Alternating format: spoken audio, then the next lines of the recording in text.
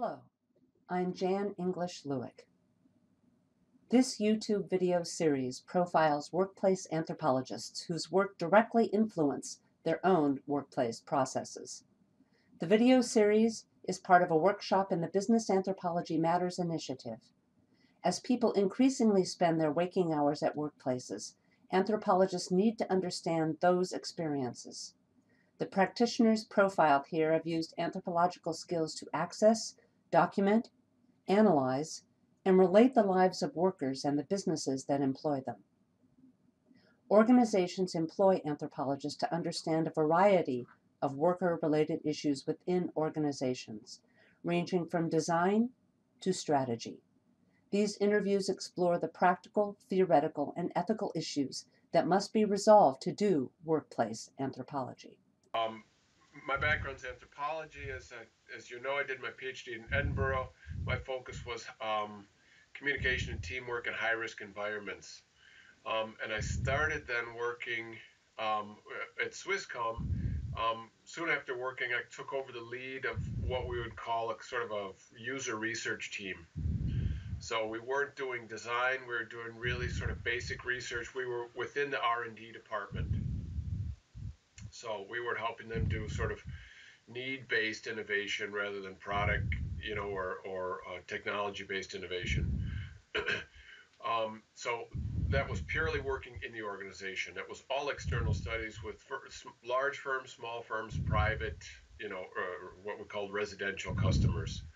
What do they do? How do they behave? What do they need? How can we address those? And then I started moving in the direction of strategy. So combining what we would do as is typical before you go into the field, you do as much of a contextual, you learn as much about the context as you can. So at some point I started saying, hey, we need to be including suppositions, ideas, predictions, just bullshit about the future in the context that we're generating, because it's important, or the value for our firm goes up when we make riskier statements, like not just what we've seen, but what we think that means and where we think that actually could be developing. So we started including sort of a future focus in the contextual stuff we were doing pre-research, pre-field studies. And then after pretty close collaboration with strategists and strategy projects for a couple of years, then I moved really very closely. I mean, now I'm actually a part of group strategy. I actually dropped the lead of the team, and I've moved myself, or this mandate, which is a version of corporate foresight, probably is the closest box you can put it in. It's not foresight based on, it's not quantitative stuff, it's really qualitative, concrete, and really human-focused foresight. So it's mixed with technology, but it's not a tech radar, it's not a business radar. It's really, tracking the way that needs and expectations and behaviors are changing right here. Along the way, when I was leading a team that was still doing projects for different sponsors within the firm, we did do some projects for HR. We helped them to reevaluate their performance, what they call performance management. We helped them discover that they actually do have customers within the firm, and to think about taking a customer-based approach to sounds kind of painfully obvious, but help them take a customer-based approach to delivering services rather than sort of what I call a process-based approach. Processes are important, and there are no customers for them. So, that's what I have off the top of my head in terms of working with the organization. I've basically been strongly positioned in innovation and now in strategy, and sort of delivering a particular view on the few, where our customers or users stand, both private and firm and business customers, where they stand, what forces are influencing their behavior, are changing their expectations, what areas that's accelerating, what we can expect over the next couple of years.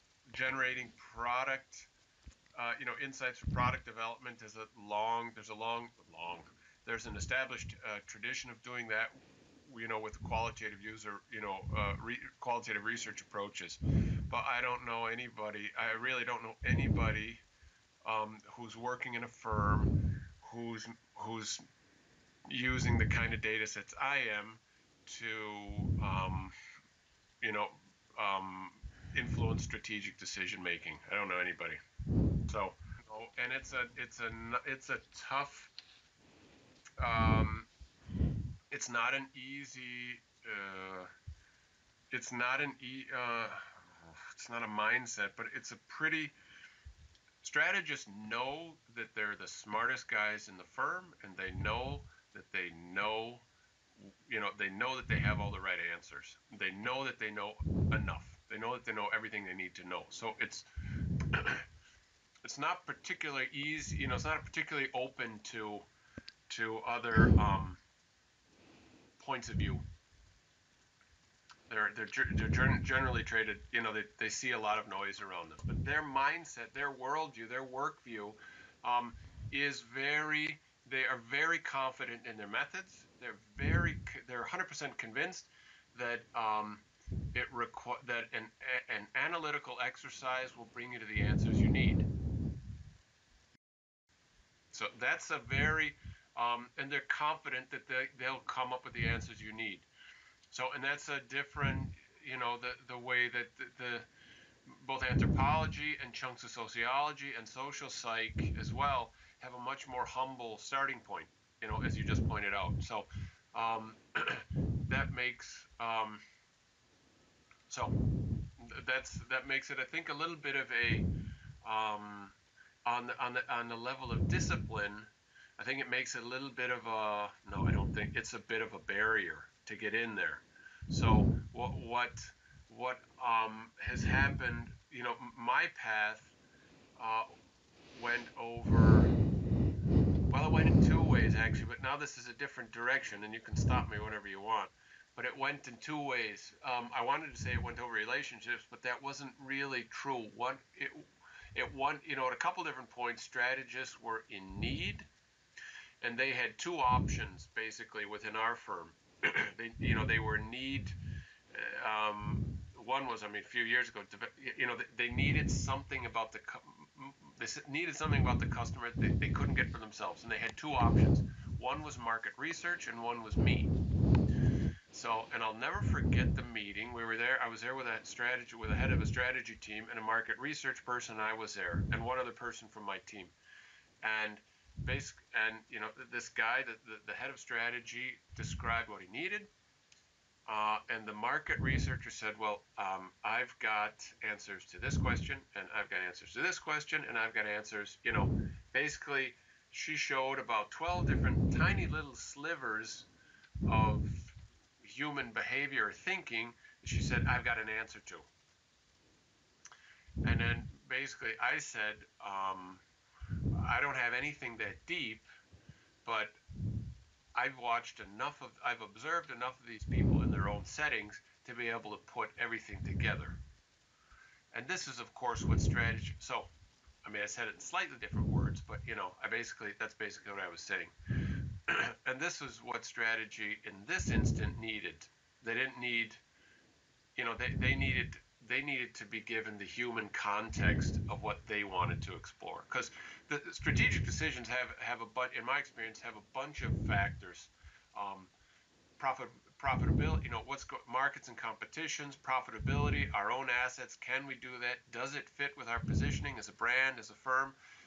Is it relevant for the customer or user? Or somewhere in there, but I would say depends on the topic. Maybe on some topics it's maybe 25% of a decision, and others it's much less. But that was an important point where they were sort of forced to take what I was offering, but it was very clear that that what I was offering, or what this approach offers, was much closer to what they needed than a very narrow slices of information about answering specific questions, but without that you couldn't really, without the context needed to make sense for them. So, and then it was just, that was just a moment that's probably just more specific to my story. But but it's a matter of being sort of customer oriented, not just vis-a-vis external customers, but vis-a-vis every single person you deliver to. And when I took over the lead of the team that I worked in for 2 years, one of the first things I did to start changing the way we worked was I said, from now on, we don't collaborate with, we have internal customers.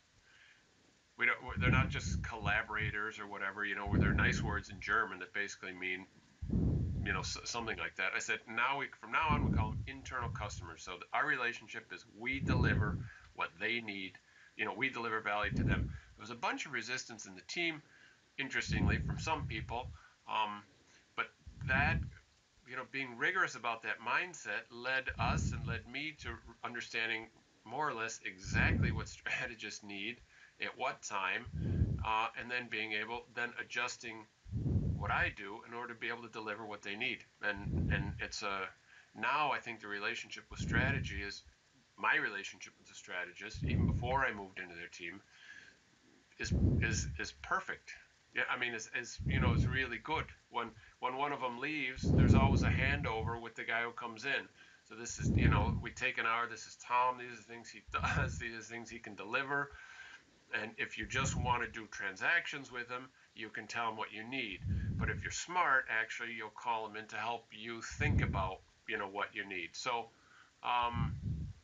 so it's a super complementary, or it can be, the traditional strategic approach, which focuses on competitors, markets, and as well as, you know, our internal assets and resources. Complementing that with actually the question of why, you know, what people are trying to accomplish when they use our products, you know, what needs they're trying to address. I mean, there is no competition between the two. So under the right circumstances, strategists are, you know, they are very smart, the guys that I know, and they can recognize the value that brings. And it's been a super successful collaboration between this kind of an approach and the classical strategy, which is done at Swisscom. Primarily two. One is the stuff that we, and now I, with some contract help, create in sort of primary field research projects. So, and that's where when the goal is to find not incremental growth opportunities, or but to find sort of, you know, more radical or more disruptive ones. That's often what triggers these primary research studies. Period. That's one data set. That's one of the data sets. And the second is something that you'll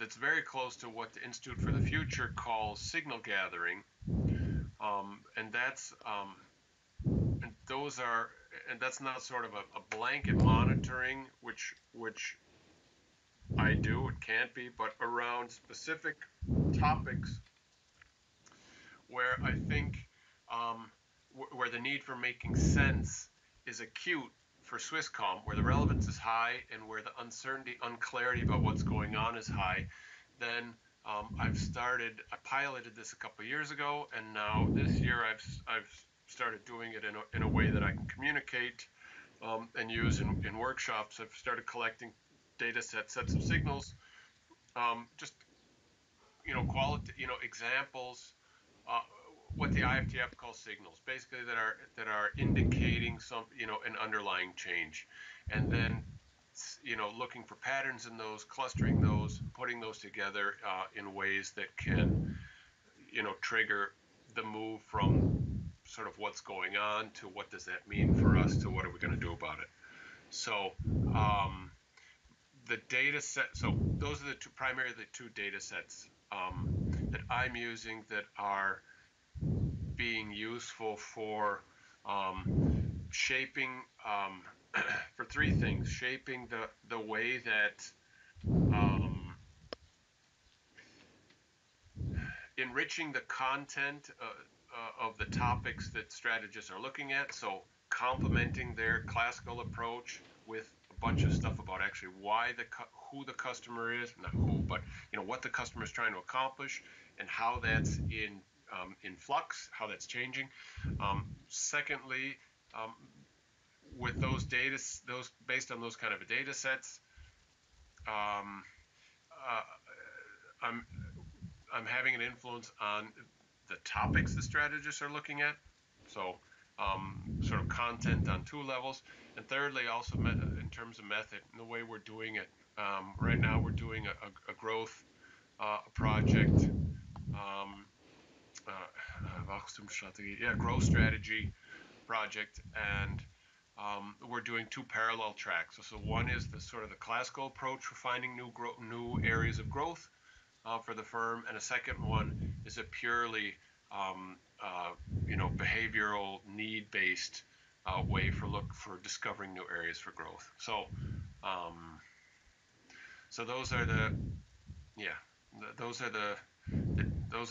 primary data sets that I'm using. I've described some of the skills that I have to sort of put them together and communicate them, and that's the those I think are that's the kind of impact within strategy that I'm getting. Some of that is just in a responding to the areas, the topics that they have, sort of enriching that with an additional perspective.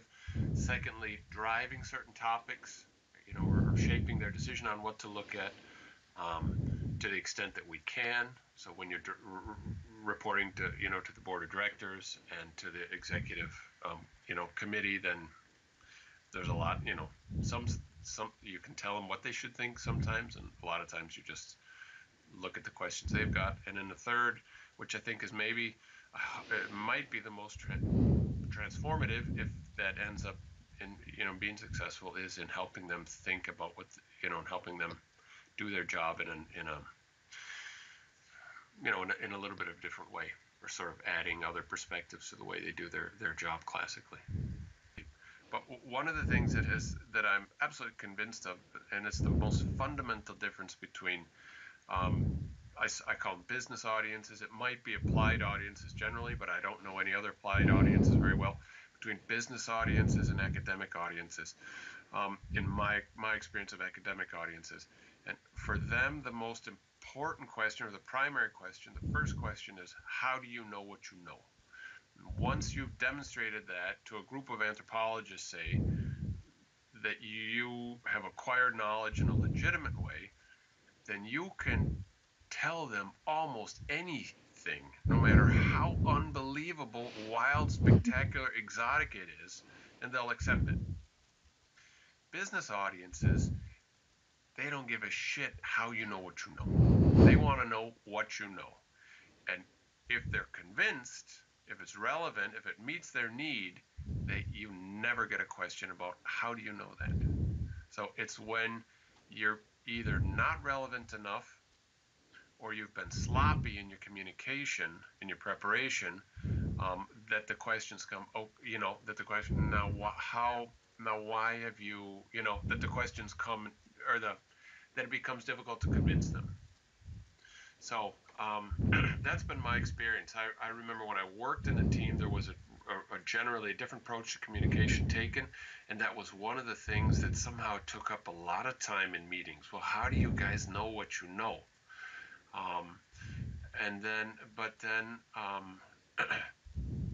That just hasn't, honestly, that hasn't been, in the last 6 or 7 years, that just hasn't been it hasn't been a topic which has come up very much. And I think partly, part of the sort of the way that I've chosen to work, and that is to invest extremely heavily in finding, so I called it pre-sales in our team. So to find internal customers who need answers to their questions before we invest in any kind of a research. Because when you've and that's been key. That when you're it's also very different it sets your audience up in a very different way. If I'm coming back to you and say, hey, Jan, I think I've got some answers or some insights to the questions that we talked about, 2 months ago that are priorities for you. It's very different from going to an audience saying, my name's Tom. I've got some stuff here I think is pretty interesting. I hope you find it interesting too.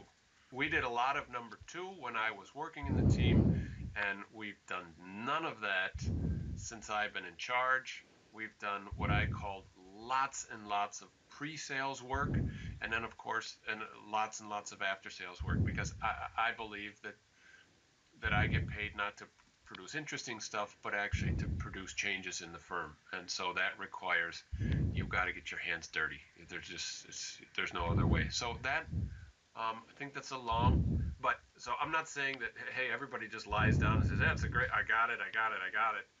But I think that when you prepare, when the research is done, when the research is done carefully, when you're actually answering the kind of questions that you can, and even more importantly, but that's just sort of basic hygiene of a researcher, but even more importantly, when you're answering the questions that are challenges for your internal customers, when you've taken the time to actually understand them, help them understand what they need, formulate a way to get what they need, then it doesn't come up. How do you know what you know? It doesn't come up. For me, it hasn't come up in the last bunch of years. I mean, it's a pain in the ass when it does. But I think that's probably those are the 2 most important keys, because it's not like I'm a super charismatic guy. I'm not like a super persuasive guy. I'm not those aren't my strengths. So, but I think those are keys in terms of getting, yeah, they are. I mean, they absolutely are, in terms of getting the results accepted for to whatever level of reliability and certainty that they actually genuinely have. Yeah, that was when I'm talking about the last sort of 7 or 8 years at Swisscom, that's we. That's we that refers to other people in my team. So now for the last 12 months or so, I've given up the lead of that team, and in order to focus, in order to mix more strongly sort of the future of customers with the needs of strategy. So right now, when I talk about we right now, I have no idea what that means. It's just me. In terms of creating, it's just me. Everybody else is a customer to me. Everybody else in the firm is a customer to me. There isn't really anybody right now that I'm, when it comes to human insights, that I'm putting stuff together with. Of course, I work within strategy now, so I work on projects with a bunch of people. Man, I had an interview just 2 weeks ago which blew my mind. Oh, it was killing me. I had somebody at the end of the interview. I was looking at the financial settlement part of a divorce process. No, that's about all I can tell you about that. But I was looking at sort of the financial part. There are a bunch of different things that are being achieved, or are goals in a divorce. But one of them is a financial settlement. So I was looking at that part, and I had people, and I said, I don't, I go through the normal protections, the normal explanations, the normal protections, which for me are critical. Then I said some extra things like, I'm not here to collect personal information, intimate information. I don't want it. I don't want it. And in 2 of the 4 interviews, and one in particular, then at the end, basically I'm wrapping it up. I'm saying, thanks. It's great. Really appreciate it. Hang on. There's one other thing I have to tell you. And then comes all this stuff out about, I'm in this sort of abusive relationship, and I got this going on, and this, and my kids have been kidnapped, and I'm like, not prepared for that. not prepared.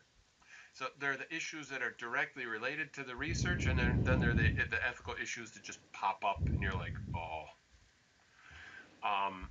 So in category number 2, I wasn't prepared for that. I'm not prepared for that, actually. My research has been dominated by workplace research, so I wasn't, I'm not very well prepared for the surprise ethical issues. The stuff that we've, but the ones related to the research,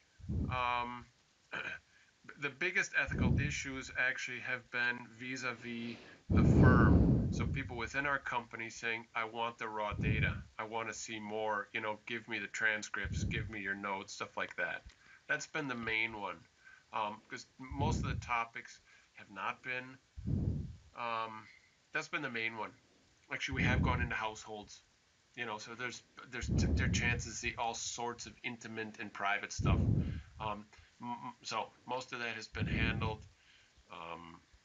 So most of that runs along the honesty and integrity of the individual researcher. And for me,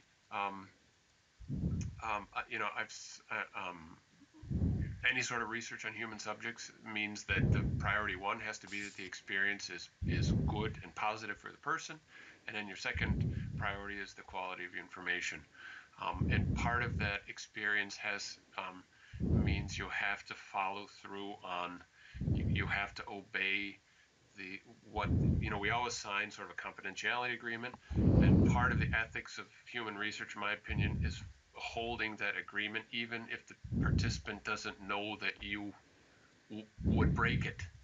It's holding it. Now it's just about Tom's personal ethic now. But that's something I very carefully explain to people in every single research setting, with some of these very words, and to say we can stop at any moment, we can always stop, and blah, blah, blah, and where the information will go and where it won't go and in what form. And I think that there have been very, very, a review board would say, no, you can't look at that topic, or you can't look at it in that way. I don't think we or I have been anywhere really close to those kind of questions. The biggest challenge for me has been people saying, within the firm saying, I want to get closer to the data, or I want the data. And part of our agreement with people is that they won't have the data, the layer of data which makes them identifiable, that nobody outside the project team will have that. Actually, nobody outside the individual researcher will have that access to that data. So that's probably been the biggest ethical challenge, explaining to people why you're not giving them what they want. First thing is, for people who are thinking about that, is do it. It's fun. It's great. I love it. I like seeing, what is that in English? Seeing the effect of the stuff that I learn. I like seeing the effects on the organization, on the products, or on their interactions, the process that they set up, the strategy especially. I like seeing the effects. I like seeing it change something in real life. For me, I like generating new knowledge, absolutely. But for me, I like the transfer of knowledge even more than generating new knowledge. And maybe that's something that that's something that, if someone's sitting there in your workshop and saying, I really like generating new knowledge, probably an applied career isn't the right one for you. Probably an academic career is. If you're someone who says, I really like the transfer, then doing this in business is going to give you a hell of a lot of time transferring knowledge. So we end up having, with this kind of a background, both an academic and a human research background, you've got access to at least 2 different sources of insight, of knowledge that a lot of people in the firm don't have. One is just fluency in sifting through academic stuff, and seeing how far you can extend that sort of theory or those insights into other areas. And the second, of course, then is the direct contact that we have with the human beings that we study. So, so if you like, the knowledge transfer, then do it, because it's. But the transfer, you certainly won't be paid in a business environment just to get smarter. You'll be, you're paid to make changes, in the firm, in the way that it works, that that will affect bottom line type stuff. So that I would say, and it's also it's an environment which is challenging in many, many, many different ways. So will require different broad skill sets, social competence, communications competence, research competence. So depending on on what kind of a firm or what kind of a field, it could be lots of sort of social interaction competence. You may be in like we are here, multilingual, multicultural firms. I mean, it's very, very fun. So, but somehow the buzz has to be also in that challenge. It can't, and that's also something maybe that's true. If it hurts to throw away good ideas and good insights, then a business career is not the right one, because you're going to sort of throw away an awful lot of them. A few will get through, depending on how hard you push. You can get a few through, but there's just lots and lots of stuff that you'll just have to somehow say goodbye to. So if that robs you of energy, then it's probably a bad location. If the challenge of of bringing that into structures and processes, areas of the firm that have the sort of inertia based on success, hopefully, if that challenge gives you energy, then do it. In this position, I've been able to answer certain questions about the discipline, which were interesting to me right at the beginning. Even though I knew I knew anthropology was useful for doing product development, I still wondered, can I take what I learned in my PhD, totally different research setting, and apply that here and create value here? It's very different when you're doing research, for example, with people who have a lot more power than you do. Anyway, I was able to answer that question. And then the second question was, can I take the skills and experience and background I have in anthropology and in other areas, but in anthropology now, and create value, not just like I said earlier, not just at the product service level, but at the strategic level? Is that possible? It was sort of an intellectual curiosity, or something related to the discipline. And so I've had a chance to answer that question. So, there's been lots of, it's given me a chance to answer questions, of course, about myself, but also some interesting questions, I think, about the discipline. So it's very fun. It's been very fun.